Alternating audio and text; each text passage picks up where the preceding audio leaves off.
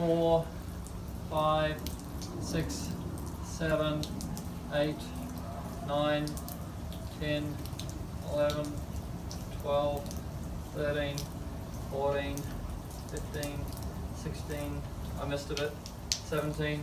36 for the window. Yep, 36 feet of distance traveled in order to get a rinse on, on very hydrophobic glass. Now if, let's say from an agitation point of view, they had to agitate first as well, right? But if we agitate and rinse, right? So we go up, down, and then we come up, down, and it's done. Up, down, down.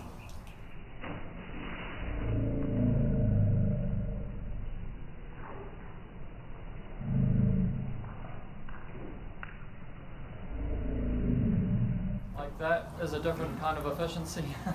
Yeah. Now if you watch, if I go over here and I do this kind of rinse here, right, and you look at how much water is left on the glass, so the beads are smaller. In some places there are no beads. Yeah.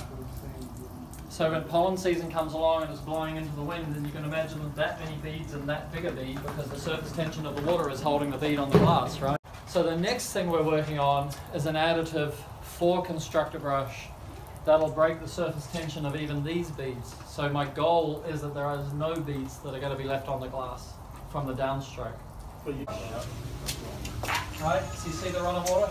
If you pull down faster than gravity, then the water will turbulate under the brush. So here's the logic. When you have pencil jets, you have to chase the dirty water off the glass. Yeah? When you have Constructor Brush, the bottom bristles, because these are not bristles that are drilled every 3/8 of an inch. These are blades, right? The water doesn't get back up through that brush. So that downstroke pulls the dirty water off under the brush. Oh, it's like a squeegee. Like a squeegee, and then this leaves your pure water on. So that's your polish rather than trying to chase the dirty water off the glass.